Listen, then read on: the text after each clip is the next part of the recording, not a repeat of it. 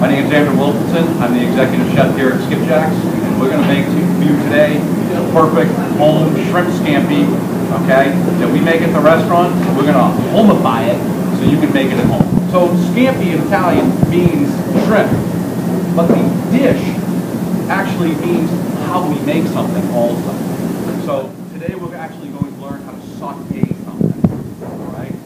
So first thing you do, most important thing, when you're going to start a process like this, is to wash your hands.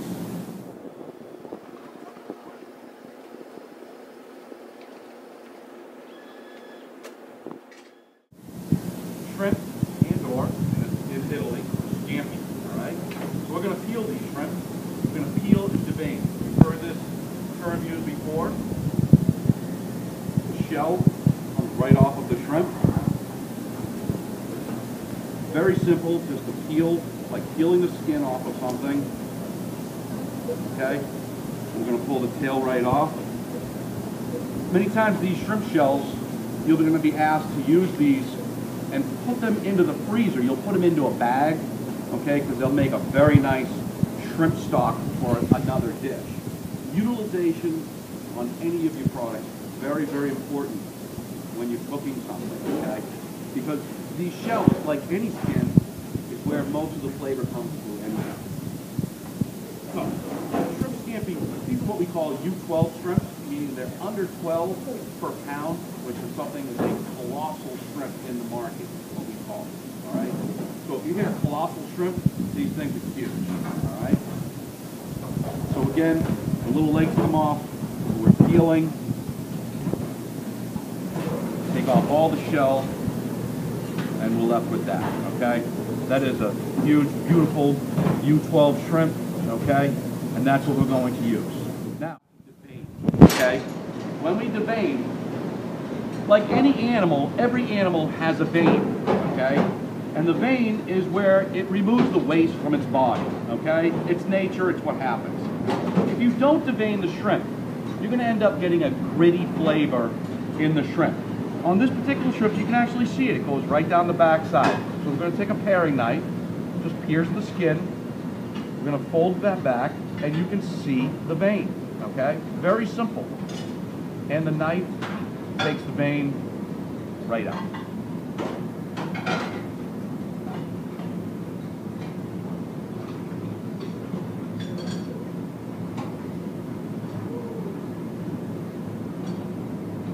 Vein is removed. Still a little bit of dirt left in there. What we're going to do is we're going to rinse it when we're finally done removing the husk. When you do a dish like this that only takes 3 or 4 minutes to cook on the stove, it's extremely important to have your mise en place ready. That means having everything in its place, ready to go as you're cooking it. So today what we're going to be doing, we have fresh butter for the saute, we have fresh linguine pasta, the peeled and deveined shrimp we just did, fresh lemon, garlic cloves, Parmigiano cheese, fresh shallots, red pepper flakes, kosher salt, Italian flat leaf parsley. The garnish will be with a fresh curly leaf spinach. I have fresh black pepper ground, extra virgin olive oil, extremely important using extra virgin olive oil for this particular dish because it will create much more of a thicker sauce. And the white wine, key component, the white wine, okay, which will be the base of the sauce, which we'll be reducing down. And people ask me all the time, what type of wine do we use for cooking? Okay, honestly, the wine that you use for cooking is the wine that you like to drink at home. It really doesn't matter, okay? It doesn't matter if it's Pinot Grigio, whether it's Chardonnay, whether it's late harvest, whether it's whatever, what you're having in your refrigerator or at home, what you're drinking with your dish. Finishing all my mise en place, okay? Chopping garlic. I'm all for fresh whole garlic cloves, but if you buy it in the store, that's fine. Okay? So with the whole garlic cloves, you have the clove. Take off the little bit of an end, okay? The garlic cloves goes on the board, a large French knife on top of it, and it's just smashed. And basically, that's when it's ready to go. Again, one more time. Take off the root end, on top, smash.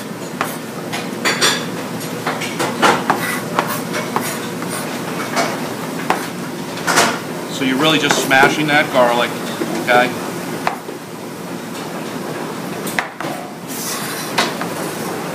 that's done. Aromat actually would be a fresh shallot, okay? In the onion family, but very similar to shallot, garlic, scallion. Has much more of a depth, balanced flavor, so you're not just tasting a hard garlic flavor. And we're going to dice this just like we dice an onion.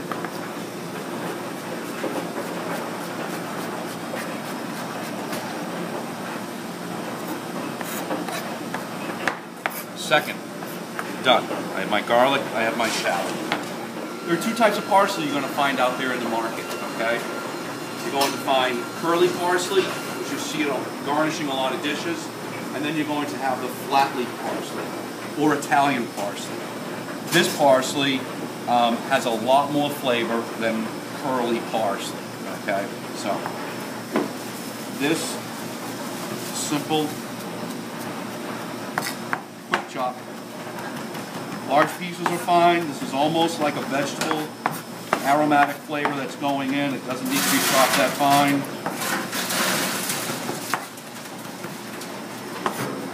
Done. Last preparation item that we're going to need will be lemon, okay?